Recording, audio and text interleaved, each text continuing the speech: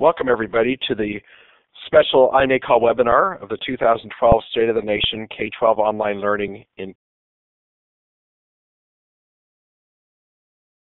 Canada. We've got some outstanding speakers to share information about what is happening with K-12 online learning in Canada.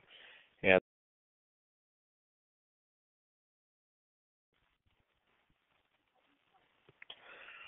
welcome everybody to the special iNACOL webinar of the 2012 State of the Nation K-12 Online Learning in Canada. We've got some outstanding speakers to share information about what is happening with K-12 online learning in Canada. And so we're glad that you can join us today to listen to this presentation. So with that, I'd like to turn it over to Michael Barber from Wayne State University, who will share a little bit of the background of it and then introduce the other panelists. Hi, thank you, Rob. Appreciate the introduction and the opportunity to share this with the participants. I guess most of these would be coming through the recordings. Giving you a bit of a sense, first of all, before I get into the report itself, I'd like to acknowledge the sponsors for the report. The report is published each year for the last 5 years by iNACOL, and this year Open School BC were the ones who did all of the copy editing and the desktop publishing for the actual report. And then Learn, Heritage Christian Online School, and Learning Mate were all gold level sponsors, and FLVS Global is a bronze level sponsor. And without these sponsors, we wouldn't be able to do this report year after year because it's a substantial undertaking. And so we really appreciate the fact, and many of these folks have actually been involved with this report for a number of years now, and we do appreciate that support. As I mentioned, the report is 5 years old now, and well, as you can see, we've kept the cover relatively consistent, minus the color change at the top every year. You can access all of the report material along with each of the reports at the URL at the bottom at that Wikispaces site there. And in addition to the reports there, we've got things like profiles on each of the provinces that are taken essentially from the reports. There's a annotated bibliography that is, I think, about 3 years old now. I think it was in the 2010 report, so the red one there. That was the last time that was updated. But that was essentially going through and picking all of the K-12 online learning literature that we could find related to the Canadian context and providing annotations for that. So that's a useful resource for you if you want to go and check it out. Diving right into the report, I'm going to talk about first some trends related to the regulation of K-12 online learning, and then a little bit about the activity. For the most part, there is some legislative reference to distance education in almost every single province and territory, but in most instances it's a line or two in the Education Act or the Schools Act at the provincial level that says the minister shall have the ability to regulate distance education, and in some instances that is basically all that is taking place. We've got Michael Camuel here from Quebec, and they're a good example actually. In the Schools Act there is a line that says the minister shall have the ability to regulate distance education. And within the context of Quebec, there is no regulation for distance education whatsoever. So just because the minister has the ability to do it doesn't necessarily mean that they do. Now, in many instances, actually in most instances, I'll be honest with you, they do it. Quebec and Saskatchewan are the only places where there isn't much in the way of regulation, or isn't any regulation. In most jurisdictions, what you tend to find is that the ministry has a contract or a policy handbook that all of the participating partners have to agree to in order to be involved or to offer distance education in the province. A couple of exceptions to that. Alberta would be one, where really the only reference to distance education comes from the secondary principles, secondary administrators handbook, where there's this lovely little paragraph that says if you're going to run distributed learning program, as they refer to it, you need to consider, and it lists off all these things like, how do you invigilate exams, what constitutes attendance, and, what kind of support's provided to the students at the school level, and it's a list of about 8 or 12 things, and then sort of finishes off and says, we have no guidance as to, how to go about doing any of this, but these are all the things you need to figure out in order to before you start to run your program. The other two big exceptions are Nova Scotia and British Columbia. Nova Scotia actually has it written into the contract that the government has with the Teachers Association, or the Nova Scotia Teachers Union. In terms of, there are, I'm trying to remember off the top of my head now, I think it's 17 individual clauses that look at distance education. Most of it focuses upon things like workload, quality of life, professional development kinds of issues, so not a lot of regulatory type things in there. BC would be the other exception in there. And BC by far is the most heavily regulated of any of the provinces. There are significant references both in the Schools Act and in the Independent Schools Act related to distributed learning, and I'm sure Greg will talk a little bit about this later on. But everything from quantitative to qualitative audits that are performed, funding aspects that come into play, because BC is the only province in Canada where the funding follows the student in terms of where they're getting their education from.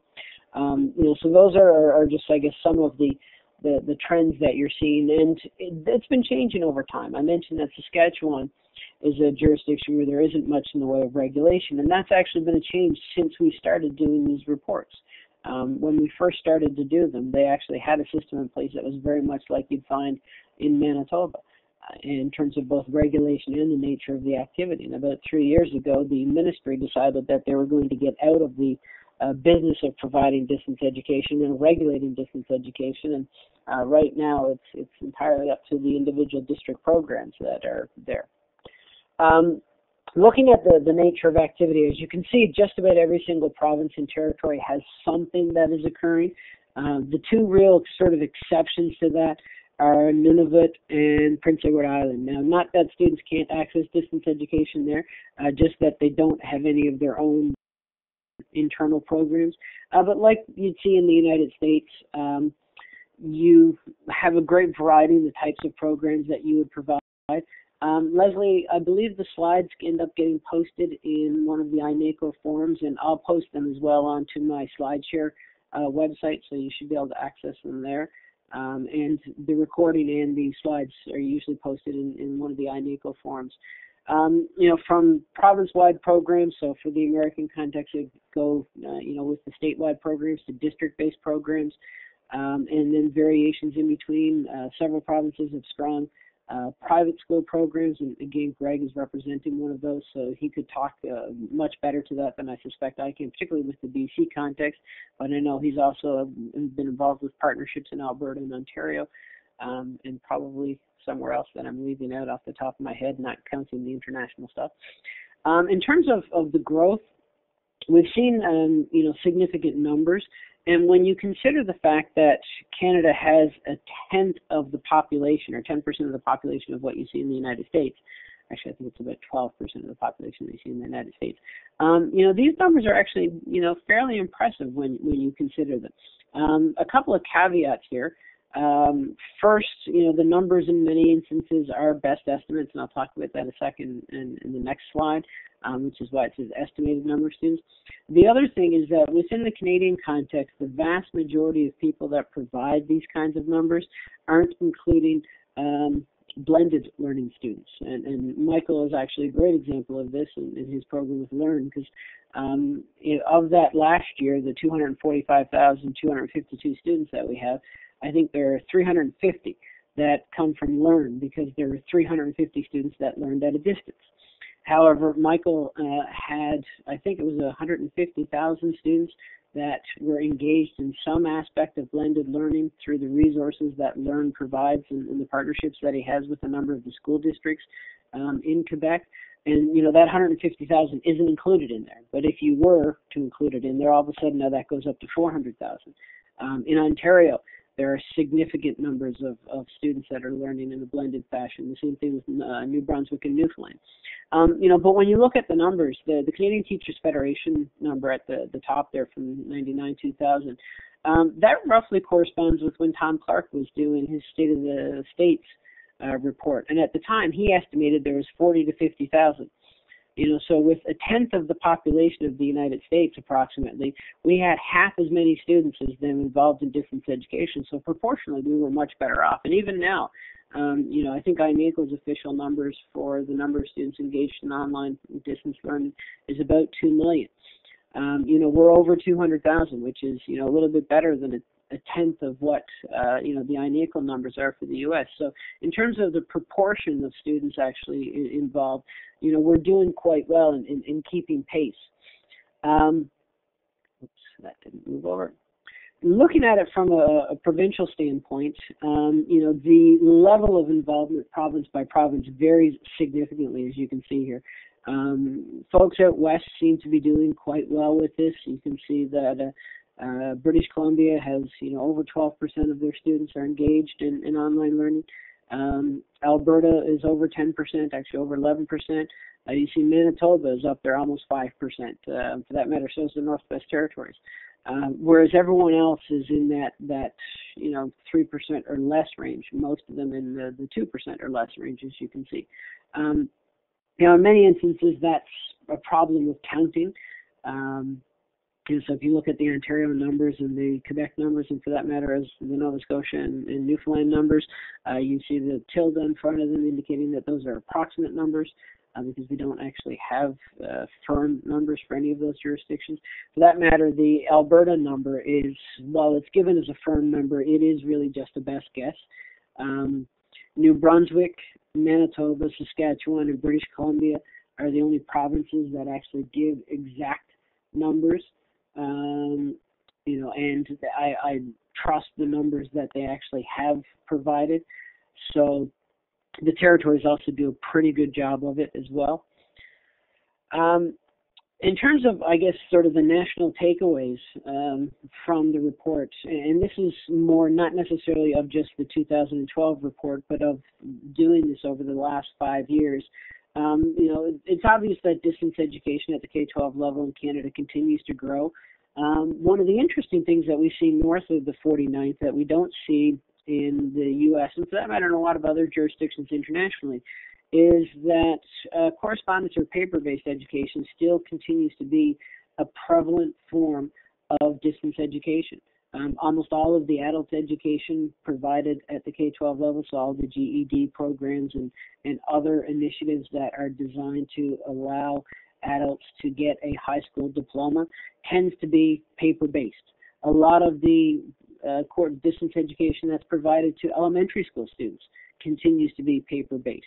It's really only the high school students that have the majority of their distance education provided in online format. Similar to most jurisdictions outside of the United States, blended learning tends not to be seen as in the same way it does in the U.S. context. In the U.S., you always hear the term online and blended learning. Once you leave the United States, it tends to get seen as really effective technology integration. This is just the next step that teachers, classroom-based teachers, are taking to integrate technology into their classroom, is to use these online tools and the online content that's provided. Again, also, unlike the United States, where unions have tended to be resistant, in some cases outright against online learning, in Canada, they've tended to be pretty cautious now in terms of their support. I say cautiously supportive because the whole purpose of a union is to protect its members against their employer, essentially. And most of the Canadian unions really don't have a good sense as to what online learning or distance education really means in terms of what that looks like for a regular teacher. The question I often get asked, when I work with a lot of these unions is, what constitutes a school day? What teachers are expected to be in the building, say, from 8 to 4, and while we all know that they do more work beyond that, it's not an expectation in many instances. But even things like most school districts have policies surrounding professional development, surrounding preparation time and those types of things. What is the online equivalent or the distance equivalent to those kind of things? And they don't have good answers for those yet, which is why they don't quite know how to get their heads around it. So while they're supportive of the idea, they're still cautious about that support because they really don't know what it means for their members. And, some of the jurisdictions we're looking at have seen really dramatic changes over the last 5 years since we've been doing the reports. And in all honesty, if you were to go back a couple of more years from that, and BC is a great example. If you were to look at the last 8 to 10 years of distributed learning history at the K-12 level in BC, you'd see significant changes in the way it's been governed and regulated and funded. So it's much like you're seeing in the United States, although the drivers for it are very different. There isn't that for-profit corporate sense that's really driving the Canadian context. Potentially one of the reasons for that is that there's only one jurisdiction, being Alberta, that actually has charter schools. And even in that context, there are no online charter schools there, and the charter school movement within that province really just doesn't see online charter schools as being something that they would even welcome into that environment. So that's sort of, the report in a nutshell. You can go through, and each of the way it's divided up is by province and by territory. And I could have done a presentation like that, but it really would be sort of rehashing the 2 or 3 page versions that you see for each of the provinces there. What I think is probably more interesting and more useful is to actually get some folks who are on the ground, working in these jurisdictions under these regulatory environments. And I've invited 3 to join me today. Michael Canuel is the CEO of Learn, which is based in Quebec. Learn is a private organization in terms of it's not actually a K-12 organization, but it partners with all of these K-12 districts. So it provides some direct distance education, primarily in a synchronous fashion, but then partners with numerous school districts to allow them and their teachers and students to use the ample amounts of content that they've got developed, both for their own programs and in a blended fashion. Michael is working obviously in Quebec in a jurisdiction where there are no regulations, I think much to his chagrin. So he comes from that kind of background. Vince Hill is the principal of Credenda Virtual High School. And Credenda is based in Saskatchewan in Prince Albert, if I remember correctly. And it's an Aboriginally focused program. So unlike Michael and Greg, who would be following a provincial curriculum, Vince actually doesn't fall under provincial jurisdictions because First Nations in Canada or Aboriginal falls under the Federal Department of Indian, actually I'm not even sure the official name, but now it used to be Indian Affairs and Northern Development, although I think that they've probably reworded that title again now. So Vince sort of has at least in terms of the operation of his program, a more pan-Canadian view because it's not tied to that provincial context. Greg, who I've mentioned a couple of times in the presentation, is coming to us from British Columbia. Greg is the principal of Heritage Christian Online School and actually a couple of other spin-off initiatives that they've been doing in British Columbia, including some interesting work internationally. And as I mentioned earlier, Greg also has been working with partners I know in Alberta and Ontario.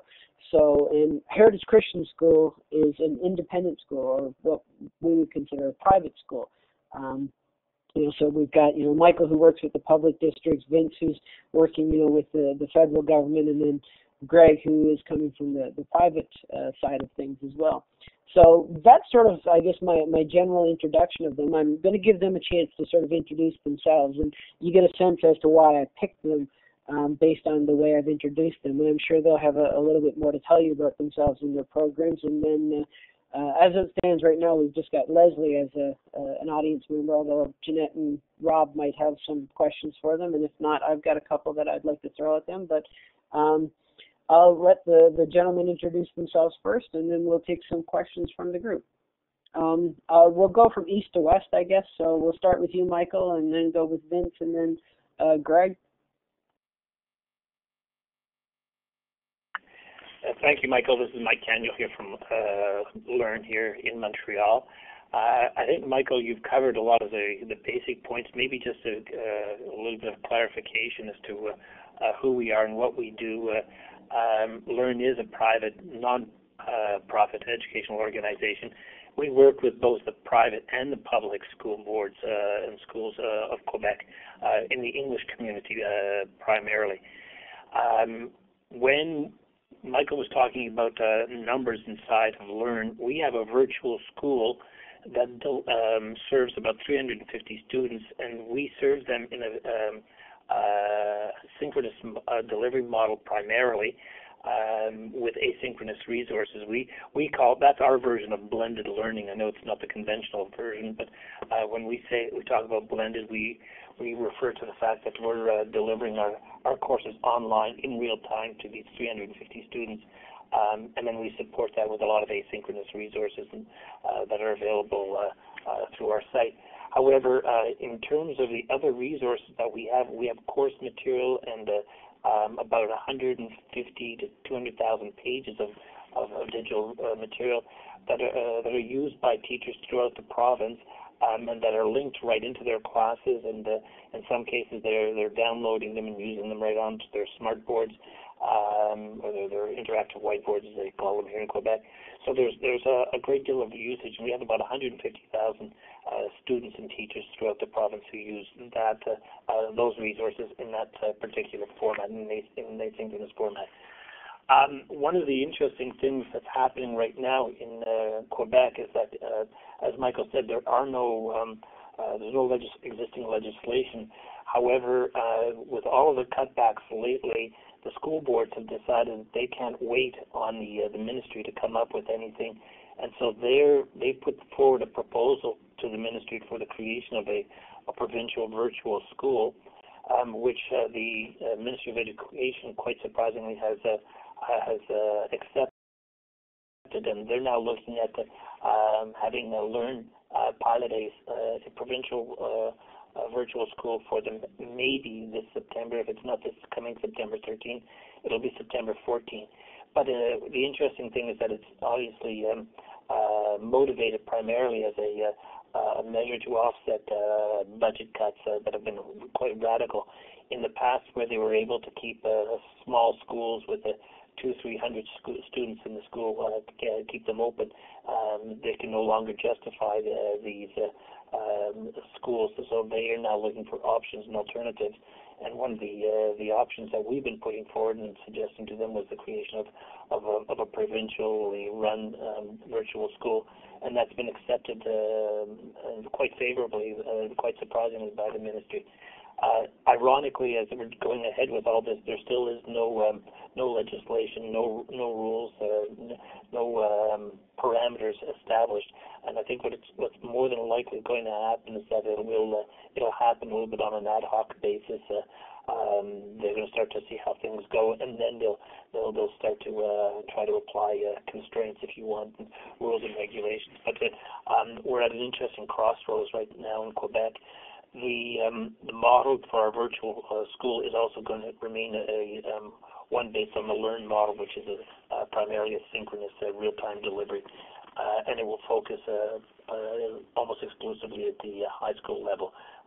And for us, that's from grade 7 to grade 11, because after grade 11 they go to community colleges here where they do a grade 12 and 13. But we'll be focusing on grade 7 to 11. So that's what's new and happening here in Quebec, and interesting and exciting times for us. I'll pass it over to you, Vince.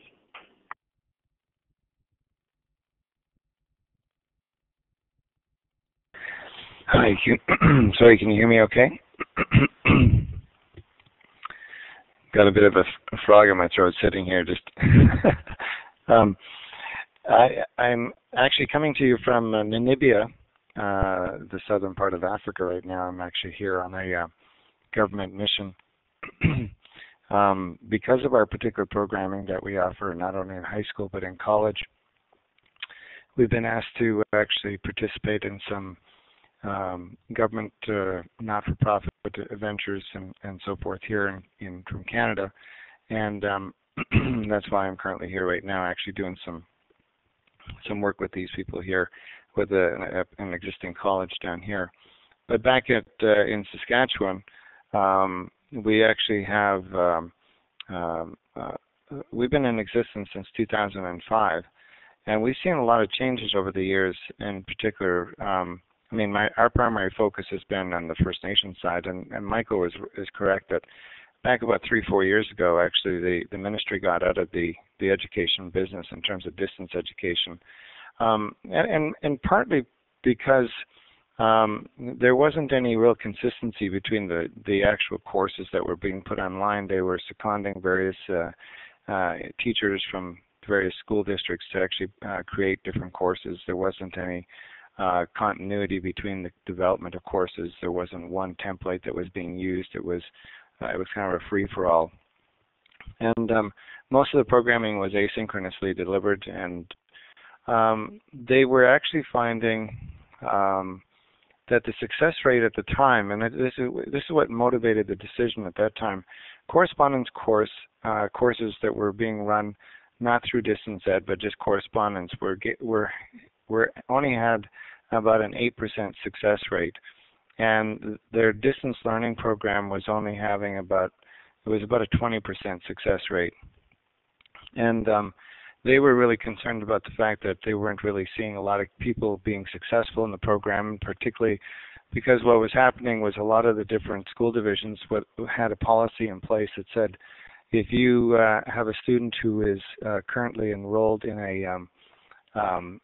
in your school district and they have a spare, they're not allowed to have a spare, and so what they did is they just signed them up to the distance learning program and gave them an add-on course, and most of those kids really didn't take it very seriously and just kind of dropped out of the system as a result.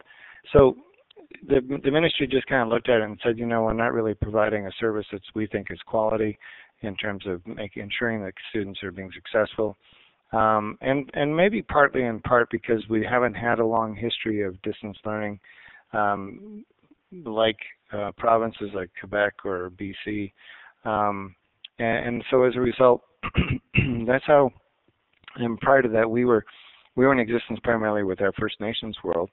There's another school in Saskatchewan, it's the Saskatoon Cyber School as well, and they've been around for a long time, and so essentially the two of our schools actually picked up a lot of the slack and have been delivering a lot of the different programs that are being provided within the province. Now each school division does still have their own limited online kind of programs where they're offering currently maybe 3 to 5 classes for their students. But we're, in our particular context, we're actually reaching out to all the First Nations within Saskatchewan, all reserves, which essentially is 75 different communities. And when you think about our numbers, because we're only focused on the grade 10 to 12, we currently at this point only have 5,000 students that are actually in the high school system within the First Nations world, and we currently have 600 of those students within our population in the online context. So when you look at the percentages of students that are actually online within our First Nations world, being that there's only 5,600 of them with us, our numbers are pretty interesting in terms of the percentage of students participating in online delivery. And I think that's a real plus when we think about what we've been really promoting the whole concept of equipping our students for the 21st century and making sure that they have the skill sets that are going to prepare them for if they choose to leave the reserves and go into a mainstream society and integrate into society. They need to have those skill sets that are going to make them productive and successful, particularly even in university and colleges and so forth. Our primary focus was when we began was on the math and sciences because we had a reach that was mostly focused on going into areas of remote where they were having a difficult time attracting qualified teachers into those particular areas. And so as a result now we're really we're seeing that that's not so much the case anymore. We're being asked to provide a wide range of courses to a number of schools because they simply feel that there's a tremendous benefit for their students to develop those skill sets in an online capacity, learning to use the computers effectively, and then the variety of tools that are available as well too. So, and then as a result, then we actually then went beyond that to the college level as well because we saw there was so much success with the high school. In the upcoming year, just to kind of give you a little bit of a heads up, we're actually going into Alberta next year, and currently we've developed a partnership with Alberta Distance Learning, and then also in addition to that, we're in talks with ANSI. Michael, you're asking about the acronym now. It's AANDC, which is Aboriginal Affairs in Northern Development Canada, and we're currently in talks with them about the funding arrangement that we will have. We also have a partnership with Wapasco Virtual Collegiate in Manitoba, which has the online system there for First Nations for the entire province as well. And then in addition to that, we're adding on another school as well into Ontario, hopefully this upcoming September as well too, that we'll branch into. And just sort of the idea would be the developing an economy of scale, working together, developing courses together. And Michael's right when he makes a comment that have more of a pan-Canadian view. We don't feel that we're necessarily limited to provincial jurisdictions when we actually will go along more the lines of the treaties, which go across boundaries. And as a result, we look at things a little bit more from a national standpoint as well. But that's just a quick overview of our particular program.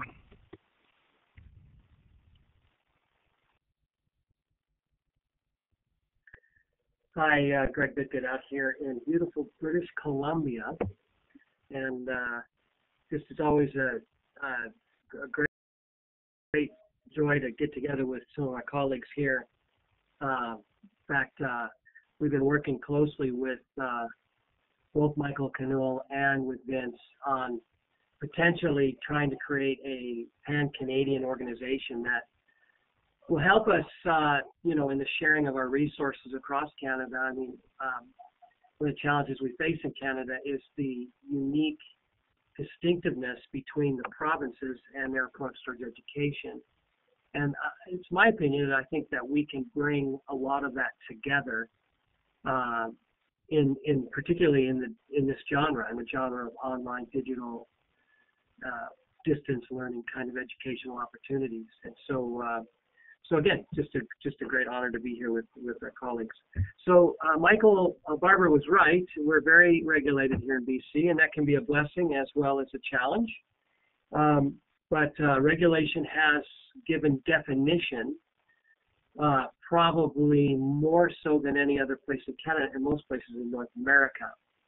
And as a result of that, we have 70 different programs that are operating, 50 some from various districts, and 20 independent schools that are functioning throughout British Columbia to meet the needs in this particular area. And as Michael pointed out, there's well over 12% of the population is engaged, the student population is engaged in some level of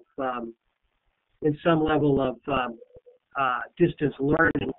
And that doesn't count as well the blended options and digitally supportive options that are now happening as a result of that all over the province. I know that's something that we're very involved in with independent schools, where not just have the students in a distance learning relationship, but we can use our courseware to support classroom situations, so digitally supported curriculum with classrooms and things like that. So we're working hard in that genre. The regulation can be a bit of a challenge, though, because there's starting to be a little bit more definition on what you can and can't do.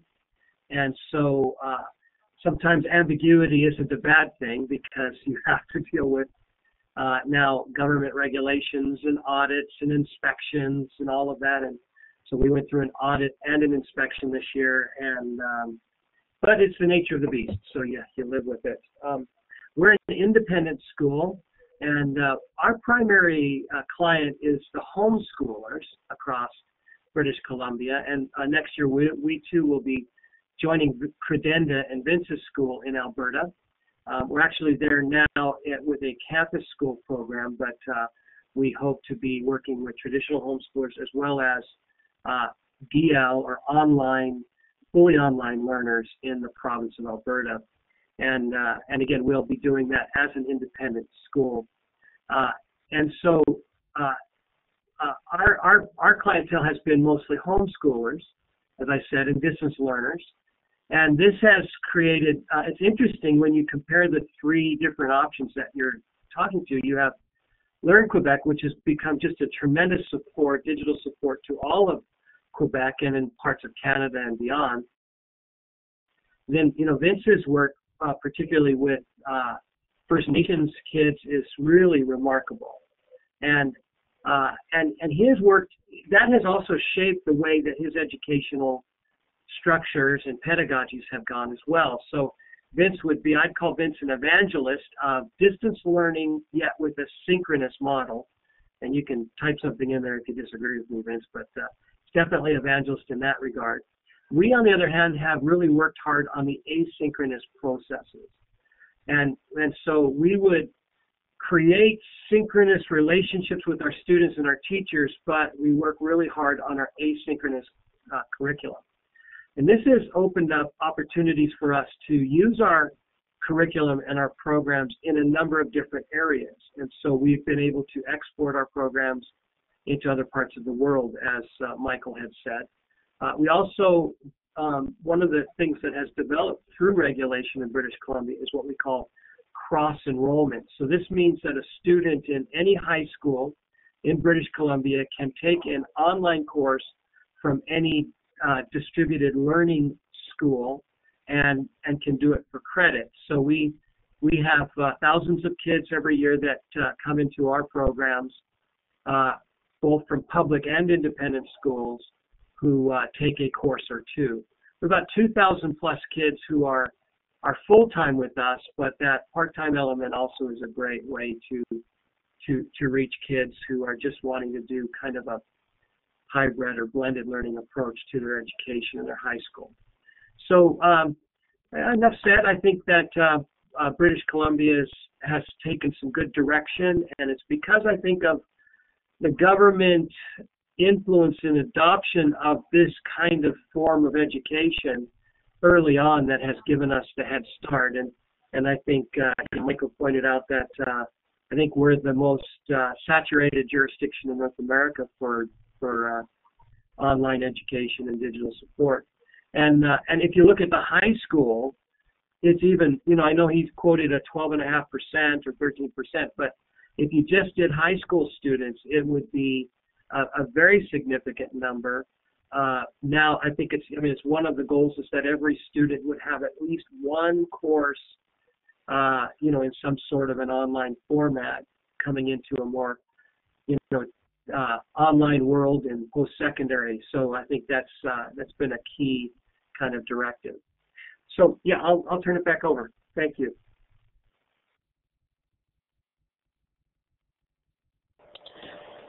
Thanks, gentlemen. I think the only participant we have here in the audience beyond Rob and Jeanette, who are with iNACOL, is Leslie. But I was wondering if either of the three of you have any questions for any of the panelists?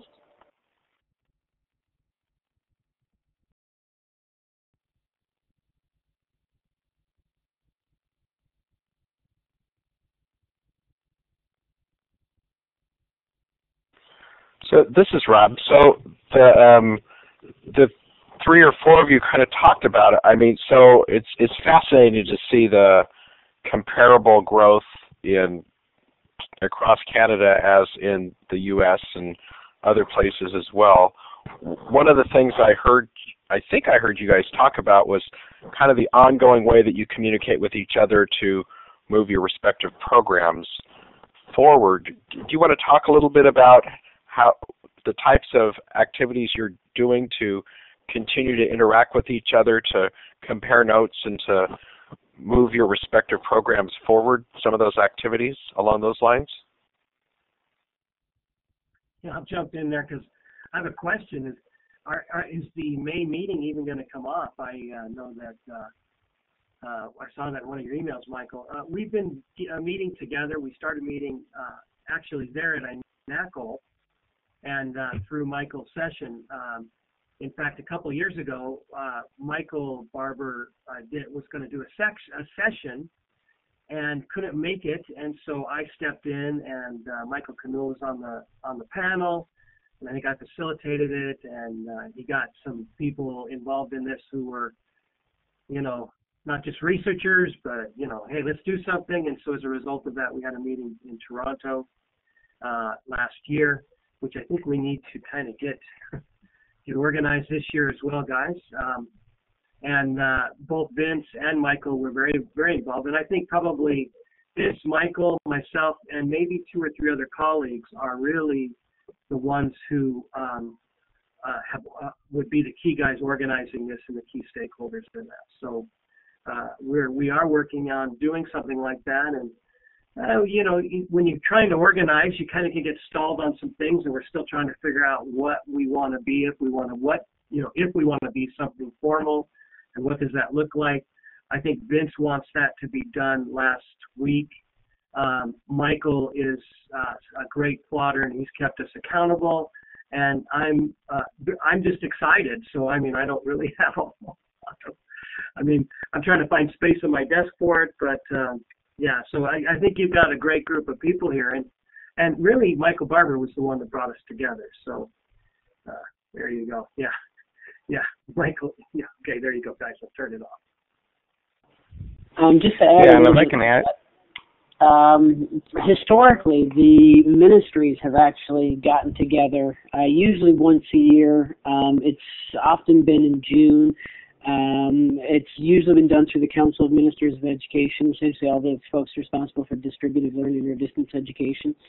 That meeting tends to happen depending upon who's hosting it.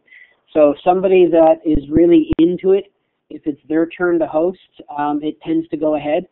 So I know when BC hosts it, when Alberta hosts it, when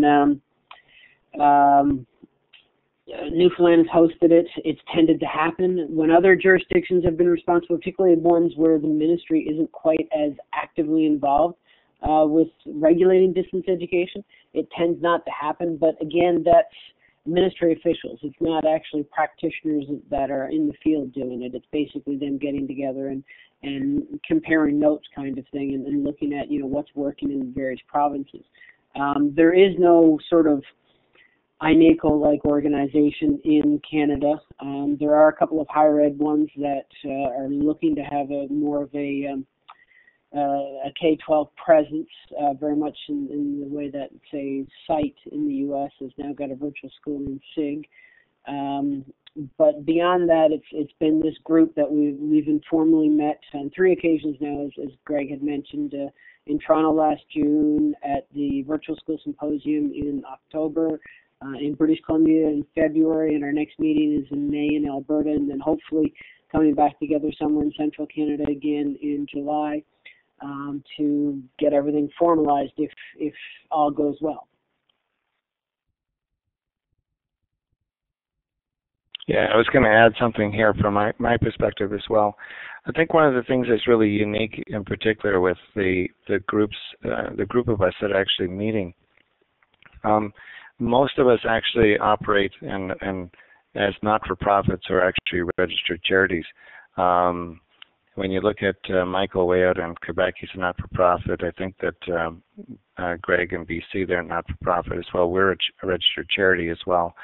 And I think that what that does is that it kind of eliminates some of the competitive edge that may exist in some of the other regions further south into the States, where they're actually a for-profit organizations and so forth, and so they're vying for the student population and trying to market themselves and so forth. And we certainly market ourselves and advertise and promote, but we do a lot more sharing of resources and kind of try to see what we can do to kind of collaborate and where we can kind of support each other and bolster each other up a little bit. And it does, yeah, it's true.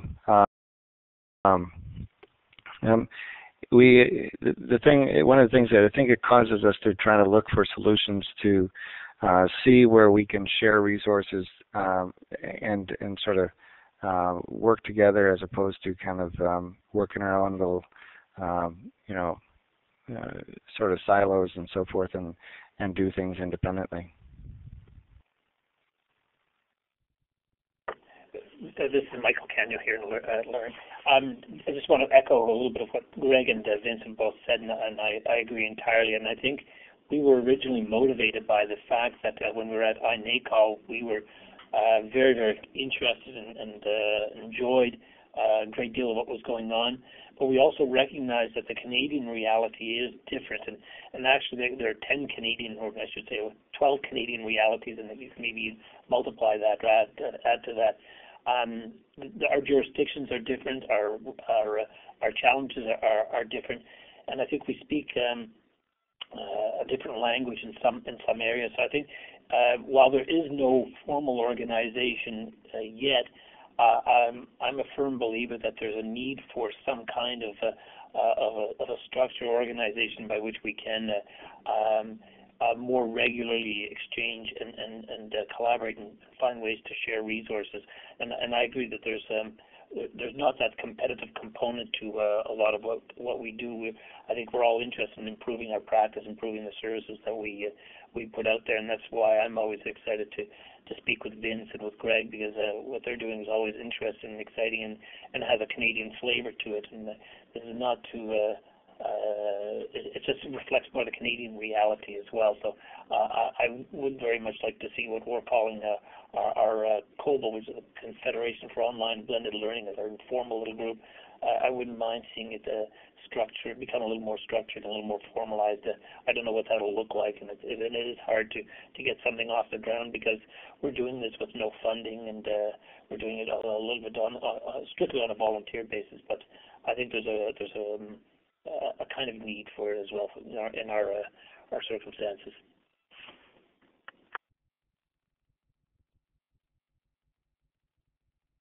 I do want to add something here as well too. I don't know, the others on the panel here may not be aware of this, or maybe are, but like we're finding government in Canada is starting to tighten the belts in terms of the funding piece for all of us, federally and provincially. I mean, for example, just in Alberta, for Alberta distance learning alone, they're seeing almost a 25% cut in terms of their funding for next year, which is really just completely kind of off the wall in terms of where some of the governments are going. They're just looking to cut wherever they can, and so it does create some challenges for us as well. I think I heard Greg was saying there's some challenges in BC as well, and we're finding that more federal government seems to really be taking lots of measures and steps to try to demonstrate efficiencies and education and so forth. And in particular, even in our Saskatchewan school divisions, all of our director of educations are now actually titled CEOs, and they're no longer directors of education. So they really are looking at this more as a business model for education to try to see if they can run things a little more efficiently, and so it creates all kinds of challenges for us. And so I think that's why it really is an impetus for a number of us to start looking at how do we share resources and work together and collaborate. And so that's just added thoughts here.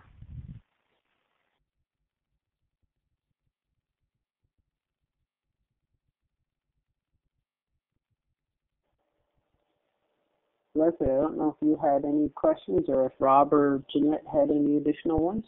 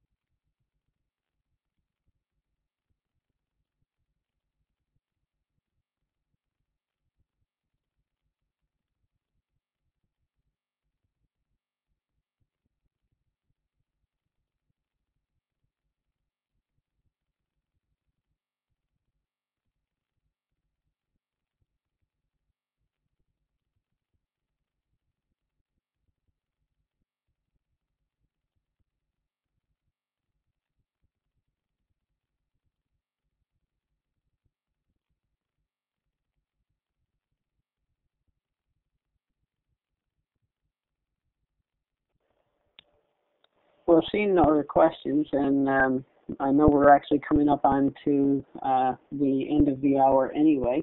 I've basically put my slide there, which has my contact information on it. Vince, Greg, and Michael, I apologize. I actually should have put your email addresses there on another slide as well. So if you could, before we turn off the recording, punch your emails into the chat box there, so that way if people have specific questions that they'd like to send to you directly, they can reach you in those forms.